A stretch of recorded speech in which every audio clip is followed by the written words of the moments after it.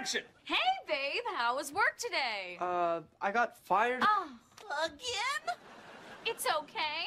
I have great news that'll cheer up this whole family. What is it? Tell us. I went to the animal shelter and got us a dog. Jade is an interesting character because it's easy to dismiss her as just the mean girl, but you don't have to look very hard to see that all of her anger and hatred comes from a place of hurt. If you pay close attention to her while watching the first season of the show, you may realize something strange. Jade initially doesn't sit with the main characters. Instead, she sits alone, and the only person that speaks to her at her table is her boyfriend. Another thing of note is the fact that Jade wears a few colorful outfits earlier in the show, before trading it in for a much more gothic apparel. Of all the characters in the show, I think Jade has the most depth. This becomes especially noticeable if you binge watch a whole bunch of episodes like I've been. I invited my dad to come see my play on opening night.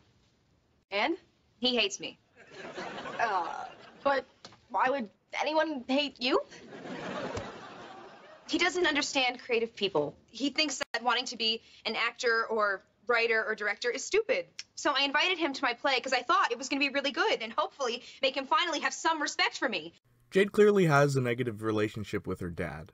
If we just watch the show, that episode is the only insight we get to her home life. But if you check the slap... My daddy hates everything I stand for. He just wants to hang out with his new wife and her yappy little dog. And he's never kept one promise. Ever. So, you know, the one time my dad made me breakfast, the one time, literally once, I threw up the whole morning. Spent the whole morning puking. What do you think about that? Another video on the slap has Jade mentioned that her dad loses jobs frequently. But what makes matters worse is, well, watch this. Dad? Jade? Just say whether you liked it or not. Friend of yours? So, my play? I thought it was excellent. Thanks. Anything else? Would you please take that jewelry out of your face? No.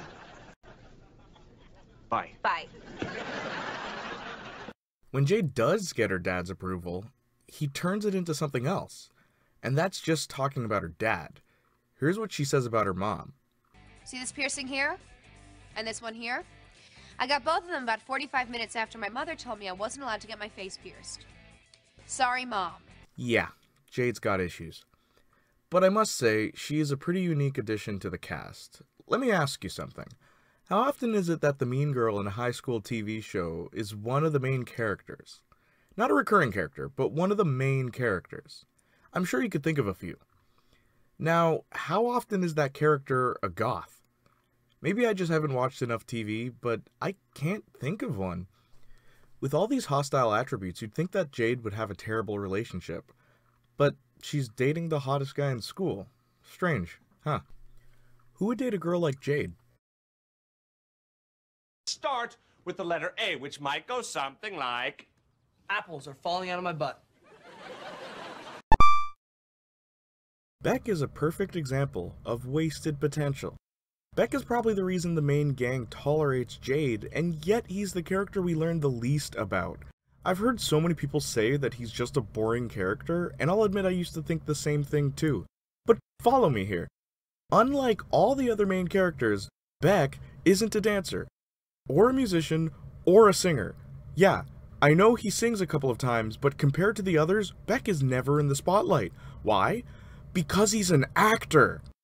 The reason Beck comes off as such a dull person is because there are probably a handful of situations where his talent can actually be shown on the show, but even when he could be showing his acting capabilities, the opportunity is always robbed from him.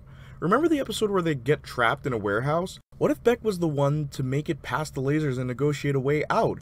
Or remember that time where they all can't leave their giant cupcake parade float because they're in the ghetto?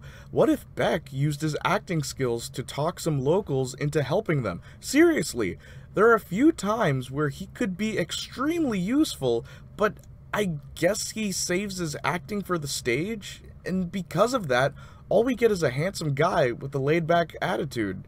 most of the time. Anyway, you're not alone. I got your back. Okay. Trina, though Eric Paulson got his hair straightened. Shut up!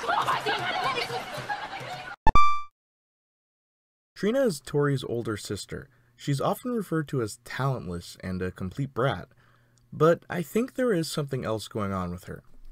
Early in the show, Trina can't seem to make friends at the school. When she tries to sit with people her own age, they all leave her. Is this because no one likes her at the school? If so, is that the reason why she's such a brat? Well, Trina's home life is actually really terrible. Her parents treat her like a mistake, her sister is always making fun of her, and her sister's friends openly say that no one likes her.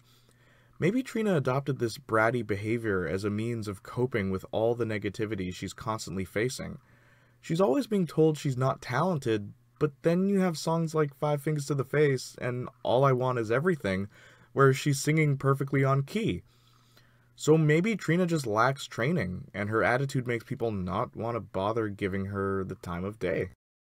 All in all, the show has a well-rounded and memorable cast of characters that I'm sad to say we may never see again, officially. Making these videos was fun, but where do I go from here?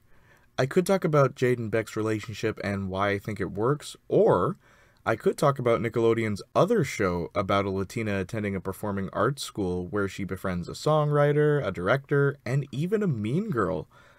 Only time will tell. Until then, I'll leave you all with this.